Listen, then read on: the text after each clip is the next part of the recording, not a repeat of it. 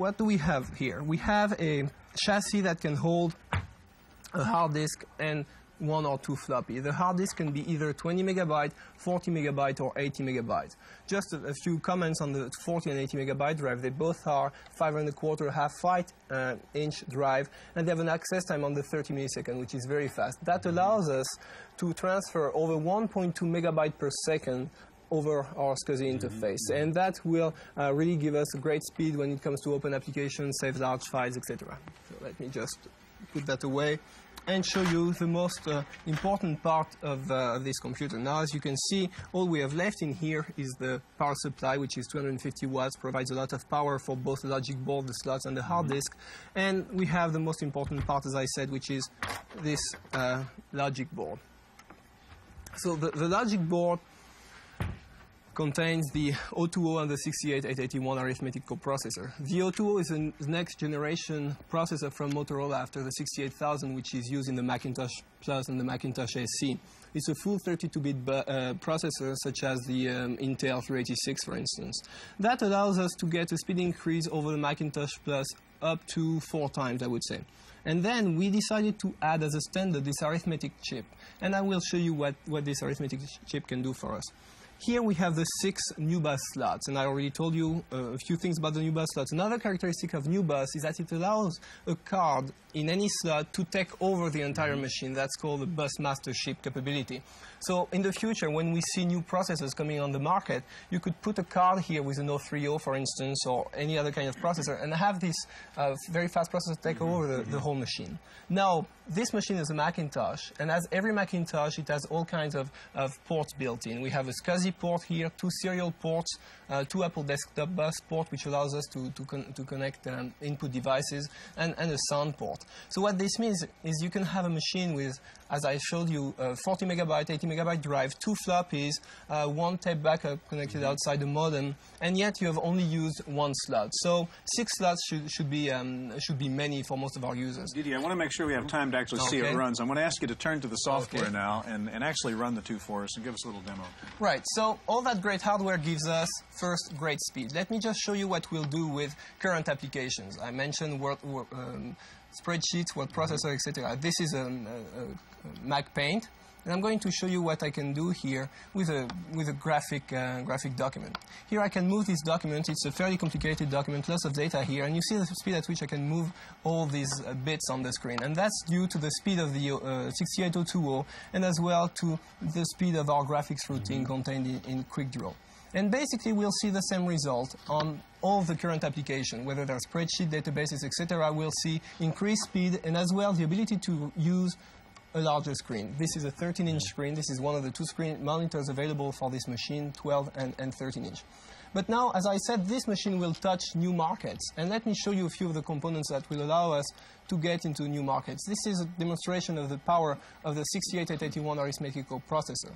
I'm drawing this equation, sinus x plus 0.75 sinus 2x, and that's the speed at which I would draw this equation without the arithmetic chip. Now, if I switch and go directly to the arithmetic chip, here is what happens. We get speed up to 200 times. So that will allow the Macintosh software to get into areas where it couldn't get up to now for lack of horsepower. Now we're going to see programs, for instance, using 3D rotations coming up on the Mac, modeling programs, etc. So I will just stop this and go to another of the feature of the Macintosh 2, which as well will push the Macintosh 2 into new areas. Let me turn this monitor here from black and white to color. One important point about this monitor is its resolution is so high that it can be used for both black and white and color. I might mention, Didier, our audience is not really seeing this monitor in its true quality. They're seeing a flicker because of the television camera shooting it. That's not the way it really looks. Right. It's due to the high refresh rate, actually, of the monitor, which is one of the reasons why it looks so good. This is an application which allows me to display digitized picture. Let me just bring up one of our vice president here. Our chief operating officer. He paid you to get his picture on the show? No, not quite, actually. He has another picture which is his favorite, but I won't be able to show it to you today. You see the speed at which I could move this image here, okay? And I'm moving here 8 bits, what's called 8 bits per pixel. I have actually, here I'm using the full power of the card, the 256 colors out of a palette of 16 million. That's what allows me, for instance, to have this smooth shading from color to color. Let me show you just another image that shows us the capability of the screen. Unfortunately, as you said, because our viewers won't be able to see it quite right, but this is a ray tracing image. It's a computer-generated image where you set up your environment and the computer... yeah, I'm going to have to interrupt you because we're out of time. It's a very impressive demo. Real quickly, what's the price on the Mac 2? What's the range? The entry price is $38.95 for the entry CPU. The color computer that I have here with a 40 megabyte hard disk would cost you about $6,500. Thank you very much. Okay, when a new piece of hardware comes out, the first question is there software to take advantage of it? Wendy Woods has a report on the status of new software for the new Macs. If users wonder about software availability, the problem is magnified for software developers who risk losing big money if a machine isn't successful. Living Videotext was one of a few dozen companies that received prototypes of the SE and the Mac 2. They immediately went to work upgrading their More IDEA processor to utilize the Mac 2's color. But unlike decisions they've made in the past, the decision to support the new Macs was easy. Well, I think you have to look at it from two angles. One is the economics of it. Do you think the machine is going to be successful in the marketplace? Does it answer the needs that the users have? You know, those are the very simple analytic decisions. The other side of it, you've got to be somewhat emotional about it. And for me, the Mac 2, as a Macintosh user myself, the Mac 2 was virtually everything that I had wanted on my wish list. And I found my heart going pitter-patter every time I thought about the idea of putting one of those on my desk. And so I knew for that reason, for both reasons actually, that it was important that we support the machine and that we develop software for it. The SE can run virtually all current Macintosh software, so there's no shortage there. And developers see the expandability of the Macintosh 2 as its ticket to success, an open road for other companies to develop add-on products and new software. So most developers aren't worried and say that users will have plenty of software from which to choose as soon as the new 2s are coming off the assembly line as quickly as these SEs. In Fremont, California, for the Computer Chronicles, I'm Wendy Woods.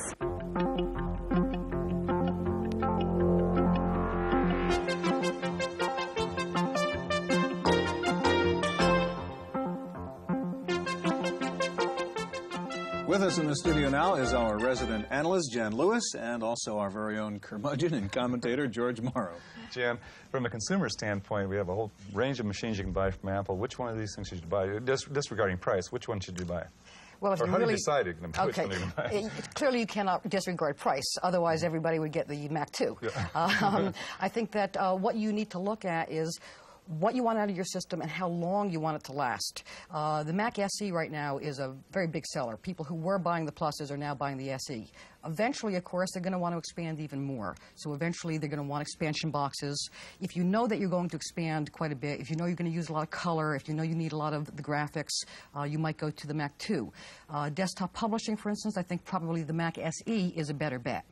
And if you look at some of the, let's say, peripheral monitors, for instance, that are coming out for desktop publishing versus, let's say, for desktop video or for the graphics area other than that, you'll find the SE seems to be more of a desktop publishing machine. But the Mac 2 is highly expandable, and you'll get many, many years of enjoyment out of it. Okay. Okay, George, you've seen the SE and the 2. What do you think about these new computers? Well, I think the 2 is an expression of a lot of market envy. You've got Apple that has seen IBM do so well and the corporations and the add-on people do so well. You're looking at an expression now of, gee, how do we get a piece of that action? They've come up with the new bus, and they've come up with color.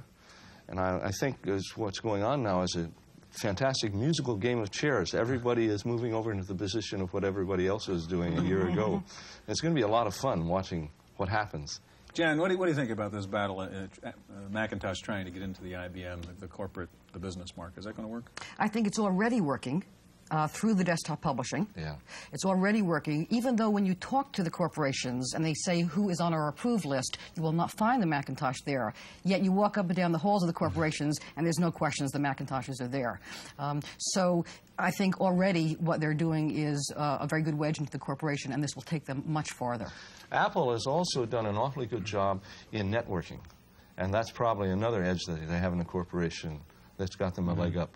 What about the... I'm sorry, go ahead. I was going to say, George, you have a particular hardware expertise, and there's always questions, how is a 386 going to stack up against the 68020 in terms of just a horse race? Raw processing power, they're very similar in power, but from what the fellows that have used it, the cognoscenti, seem to think there's a lot more overhead in the Mac 2 than there is in the present 386 machines, so the effective speed is somewhat lower. But both processors have got a lot of horsepower, and of course the engineering workstation market is now going to be an awfully exciting market, not only to buy products from, but to doing software That certainly development. seems like a good place for the Mac 2. Yeah, also. yeah. Jan, last question. What about this change in philosophy Gary was talking about earlier? We heard about the closed Mac, and that was the whole philosophy of Apple Macintosh. All of a sudden, it's the total opposite. Is this sort of the end of the Steve Jobs era for good? I think that's definitely the end of the Steve Jobs era as far as that goes. On the other hand, the one problem they're going to have as a result of being more open is there are going to be clones. Yes. Whereas with the old Mac, there weren't clones. So the one good legacy of Jobs is that it was unclonable. I think in the long run, of course, Apple comes out ahead. Whoever clones it are going to come out ahead, and the consumer is going to come out ahead. Jan, George, thank you very much. That's about all the time we have for our look at the new Macintoshes. We'll be back in just a minute with this week's Computer News.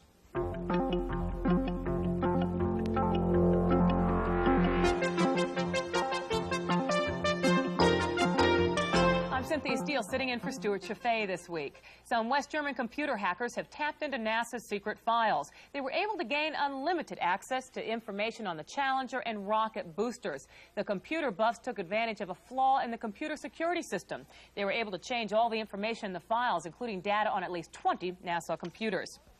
Ricoh, the Japanese maker of cameras and photocopiers, has added another impressive tool to its inventory. The manufacturer has combined a photocopier with a scanner and shrunk the unit down to book size. But what really makes this copier interesting to computer users is a digital attachment that can store scanned images in digital form.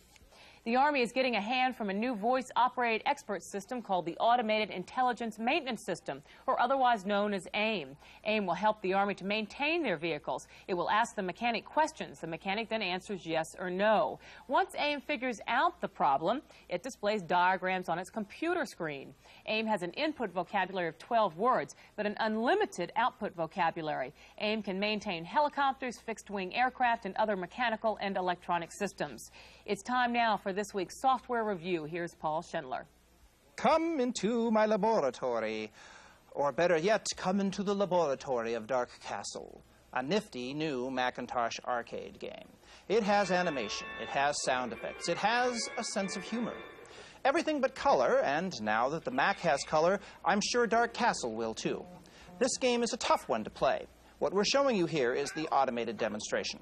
You walk in with a certain number of lives and some rocks to throw at the creatures attacking you from all sides. And you walk out, if you're lucky, with your hide. Dark Castle runs on the Apple Macintosh and costs $50 from Silicon Beach Software in San Diego. For the Computer Chronicles, I'm Paul Schindler. The computer industry is responsible for creating new jobs, devices, technologies, and lots of new words. More than 1,000 in the last decade. The new Random House dictionary, hot off the press, shows computer-related words make up the greatest number of entries. In fact, Random House says since it first published the dictionary 20 years ago, computer-related words outnumber other topics by a wide margin.